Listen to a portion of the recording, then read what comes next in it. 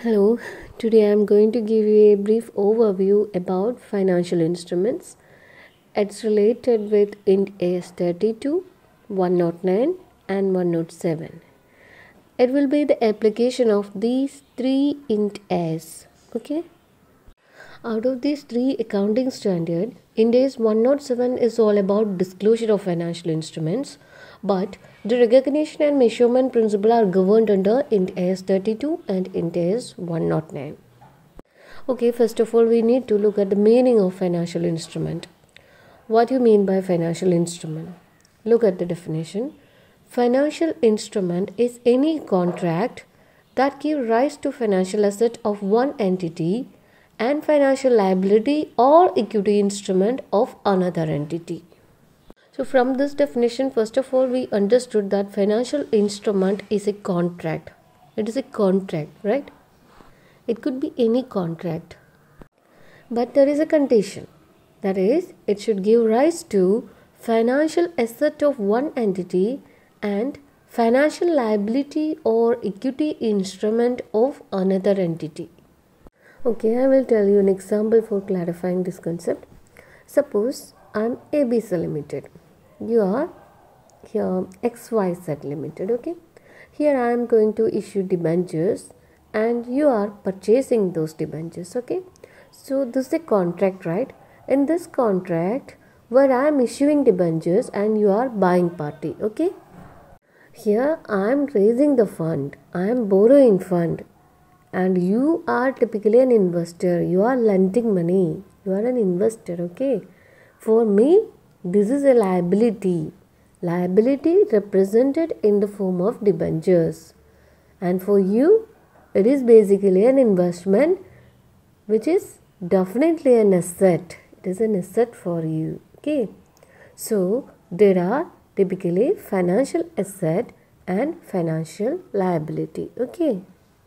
Here I am undertaking a liability, that is, I have contractual obligation to deliver cash to you and you have contractual right to receive cash from me. That is, for you it would be a financial asset and for me it would be a financial liability. And here debenture is a financial instrument. When I am issuing debentures to you, for me, a financial liability arises because I have issued these debentures. For you, financial asset is arising. Clear? Okay, once again, please look at that definition. What we said, financial instrument is any contract that gives rise to financial asset of one entity and financial liability of another entity. In that definition, up to this part, you might be clear, okay? And there is one more sentence. And financial liability or equity instrument of another entity. For this equity instrument of another entity, I will give you an example, okay? Okay, now I am taking an example of equity instrument. The same example I am taking, as I said earlier, ABC is issuing entity and XYZ is investor, okay? This time, I am issuing equity shares of my company. I am issuing equity shares, not debentures, okay? In the previous case, I issued debenture. Okay, here I am issuing equity shares. So, what's happening here? For an investor, it is still a financial asset because equity share. And for ABC Limited, its own equity instruments. It's not its financial liability, okay? It's simply equity share capital of ABC. It's not a liability. It's called equity of ABC, okay? Okay then, please look at that definition once again.